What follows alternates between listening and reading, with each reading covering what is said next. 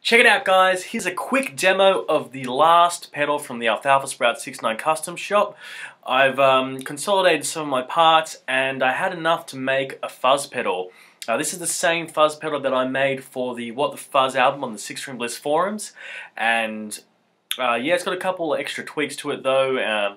It's a little bit different. Here it is. I call it the Patriot fuzz, if I can get that in the frame, because it is, well, I guess American fuzz, pure American fuzz there. This is a silicon-based fuzz face type circuit with a tone control, quite a unique tone control.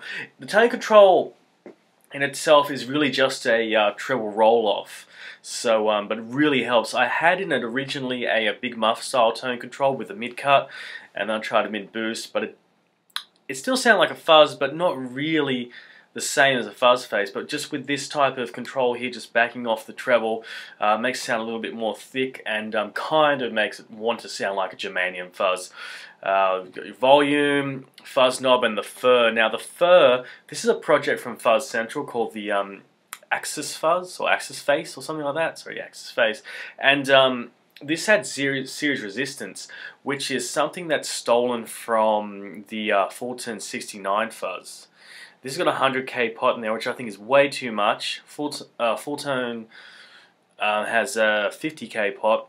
I think a 25k is enough for it.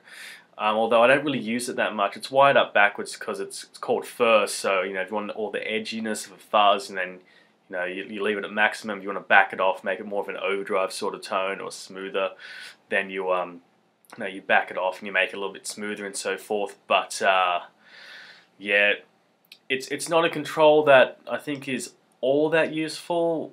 It's supposed to help humbuckers, but yeah, I mean, it works. It's, I guess, for you guys to decide. But anyway, I might replace it with a bias control. So this thing, it's still got a few bugs in it, but it works pretty good. And yeah, finding the right transistors, that was the real challenge out there. So yeah, this is typical of me. It's got my label on the back, runs off a 9-volt adapter, Boss style adapter, negative center, and works great, you know. Tough as nails, made out of aluminium enclosure. And like I said, this is the last pedal I'm going to make and actually start playing guitar again. I had most of the parts for this pedal. The only thing I purchased was the enclosure, 2 pots, and a couple of capacitors, and that's it.